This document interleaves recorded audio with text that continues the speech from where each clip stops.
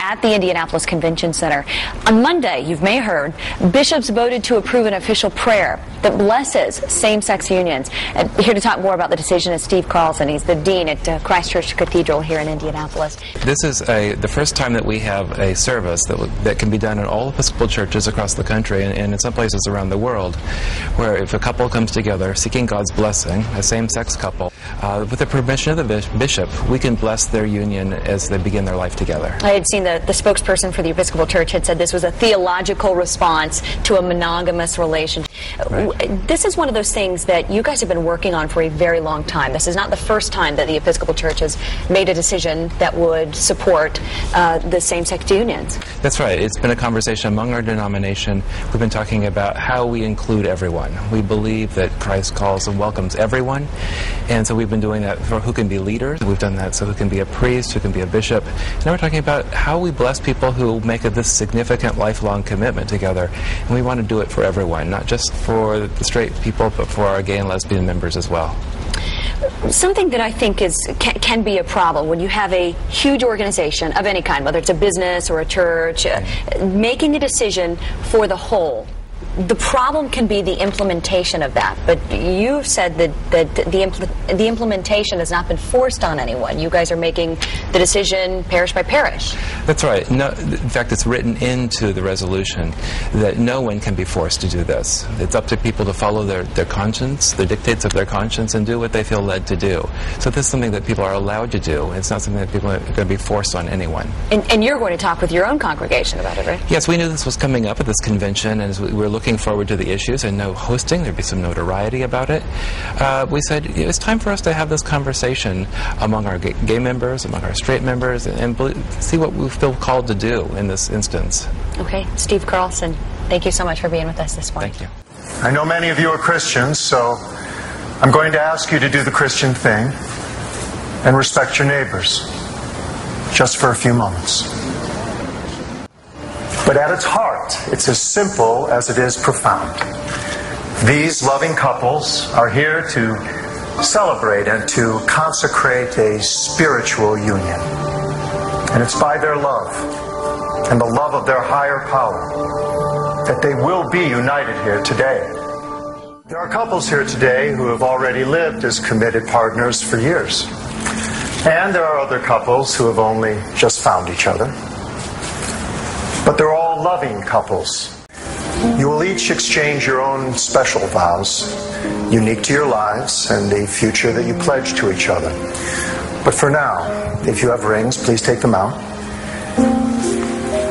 And as you exchange the rings, I will pronounce you partners.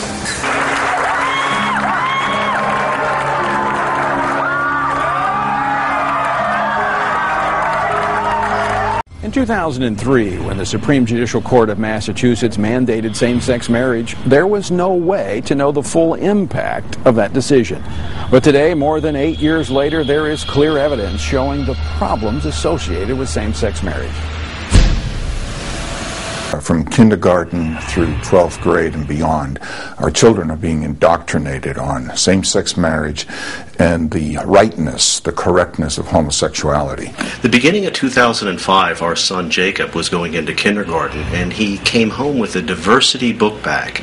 And in the diversity book bag was a book entitled Who's in a Family by Robert Scutch, and that introduces children to same-sex households. Back in March of this year, our son came home Friday afternoon and bounded in the front door and said, "Mom, Dad, guess what? Our teacher read us the funniest book. It was so silly. It was about a prince who was getting married, but he didn't marry a princess. He married a prince." That afternoon, we sent the teacher an email message. The teacher called back and said that yes, it was a book about two princes who got married. King and King. It's a story that introduces the idea of men having a romantic relationship and getting married. We were shocked. When we went into the school, what we requested is parental notification when these issues are brought up by adults within the school, and the option to opt our child out of this type of indoctrination. And then she said, well, she had checked with the administrators and they had said that this was not a parental notification issue. One of the reasons they give is they said same-sex marriage is legal in Massachusetts. Therefore, we can broach it any time with your child. So when she would not acknowledge our parental rights in this area, we then went to our Judeo-Christian beliefs and our faith and said, well, you wish to affirm homosexuality to our son. You're presenting that which is sin as though it is not to our son, and we cannot allow that. To make a long story short, the accommodation they gave was to put me in handcuffs and send me to jail. And they were willing to handcuff a father and send him to jail. It was a 6x8 cell, filthy. But, you know, I felt I didn't have a choice at that point in order to fulfill my role and duty as a father.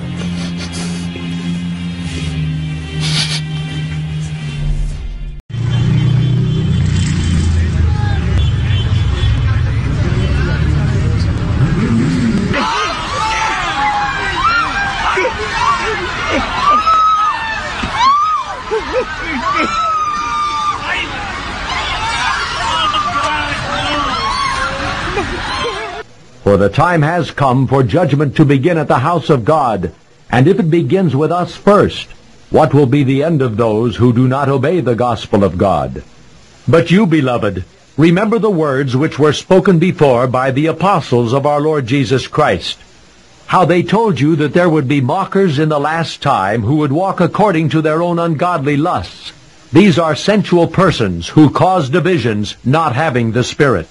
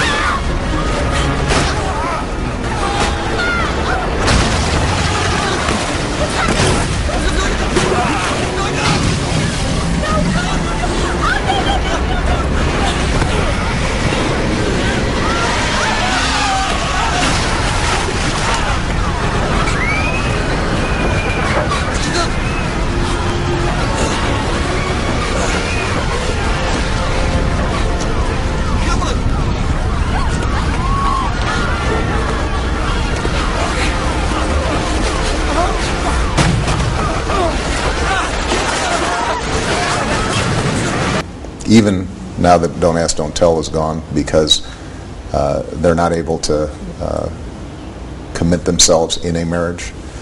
At a certain point, I've just concluded that for me personally, it is important for me to go ahead and affirm that I think same-sex couples should be able to get married.